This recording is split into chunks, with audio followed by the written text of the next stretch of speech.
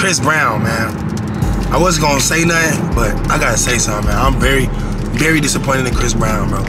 I got all Chris Brown music ever since I was a kid. Always had Chris Brown music, always knew every word to every song. Just went to the concert, paid 3 bands for me, Nike, and Kamari to go see Chris Brown. And I got a stereo, like all kind of exclusive stuff that no one would have, I got. And when I seen him in person, I tried to take a picture with him. And one of his little homies was like, nah, not right now. He was playing the game, which is understandable. But then me and D-Lo stood there and waited. I ain't gonna count. We fanboy waited for 30 minutes for him to finish the game just for him to walk away. And I was like, I talked to another security guard, like, bro, can I get a picture with Chris? He like, you gotta ask his manager. I went to ask his manager like, for sure, man. I definitely think he'll take a picture with you. Go ask him. Oh, but he just sat down. Like, what the? Like, bro, I mean, I understand because, you know, everybody is different levels. He's definitely on the top level of fame, so I don't want to act like he don't deserve the right to be bougie, stuck up, or ignore his fans. He do. He got the right to be like Floyd when Floyd did that to me. But it just sucks seeing it in person all over again. Like, I already been through that with Floyd Mayweather.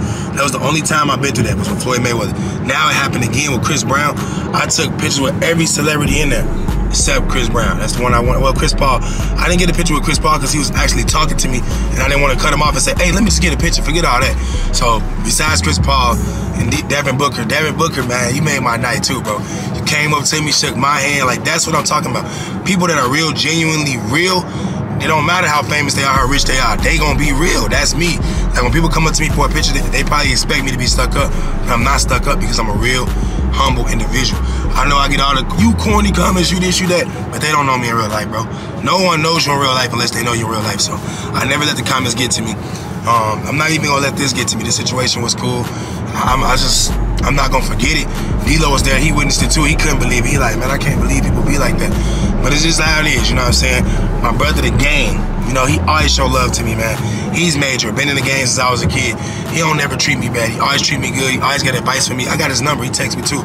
So it's always good to go out and network, but then when stuff like that Chris Brown situation happened, it made me feel like, man, I don't want to be around famous people. I want to be around my fans, so I can, you know, I can embrace people and be embraced by people instead of getting blown off. Like, it was weird to be looking dead at Chris Brown for 30 minutes and him look all over me. Like imagine I'm the camera right now, and I'm Chris Brown right now, but you're me. That's what I meant to say. You're me. I'm Chris Brown. This is how he was doing me. So clearly y'all looking right at me, and I'm Chris Brown. This is how he was doing.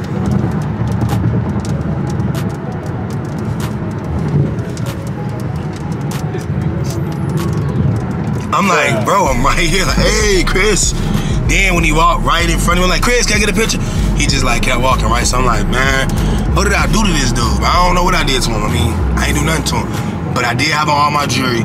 And of course, Chris Brown's way richer than me, way richer than me. So there should be no insecurities with the jewelry because you got drip, bro. You got everything that anyone could want. So yeah, I wore all my jewelry. That's because I'm not leaving my jewelry at home. When people got the code to my house, I'm not feeling safe. Like, I'm not gonna do that. I'm not leaving my jewelry in the hotel room. No, I didn't bring security, so I ain't got nobody that can hold my stuff. And I don't live in LA, so, you know what I'm saying? It's very different for me. Plus, I love wearing my jewelry. I love wearing my jewelry. People be like, dang, your neck don't hurt. Yes, my neck hurts, but I feel better wearing my drip. That's me. That's why I'm so cool, because I'm iced out, you know? It's always been a part of me. So icy boys for life, man. Maybe when I go to these events, I won't be as dripping. Maybe I'll just wear Cubans and no charms. I don't know. But I cannot have another celebrity that I look up to turn me down for a picture. Anyway, enough of the Chris Brown stuff.